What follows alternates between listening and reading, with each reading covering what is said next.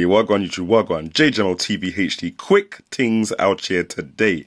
Obviously, we out here with the Ticwatch E from Mobvoi, and I just want to share with you a few battery saving tips to make this stretch to at least a day, if not a day and a half.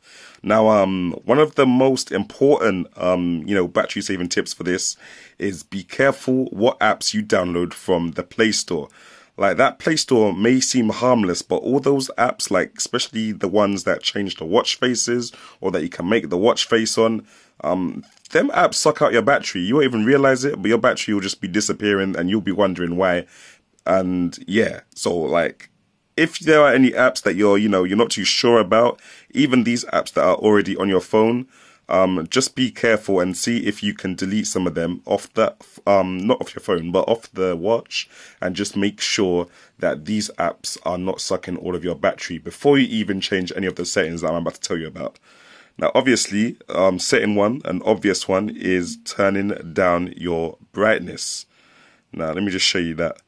Obviously, you go into those settings there, and then you turn that all the way down to 1, and you're good to go. Now, obviously, for the purposes of this video, I'm going to just turn it up to at least 3 because, we can't really see what's going on.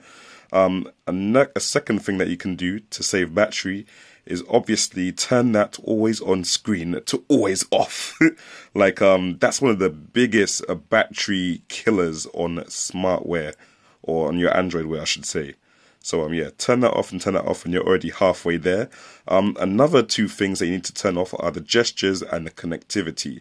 So take off the tilt to wake and the wrist gestures so the watch is not being, woken up and it's not waiting for gestures to take place kind of thing. It's just chilling. And another thing is the connectivity. Obviously, when your watch comes out of, range with your Bluetooth on your phone, it will automatically start frantically searching for Wi-Fi unless you turn it off. So yeah, turn off the Wi-Fi, let's keep it moving, let's live a lot longer. Also, location as well. If you're doing any GPS intensive applications on your watch or on your phone, yet again, it will start using the GPS from the watch, which is a deadly killer of battery on Android Wear. So make sure you turn that off as well.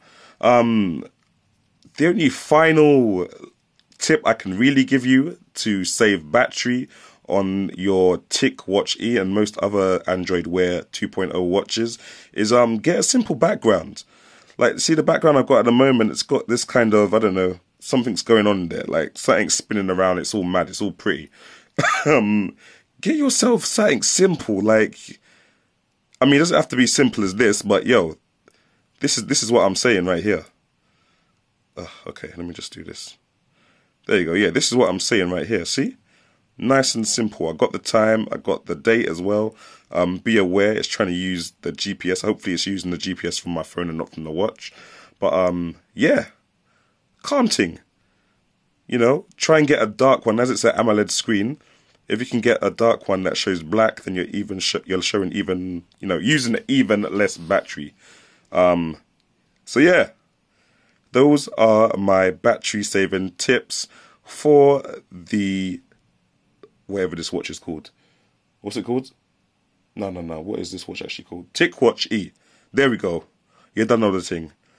Like, subscribe, leave a comment. I'll catch you in the next one. Jamo out.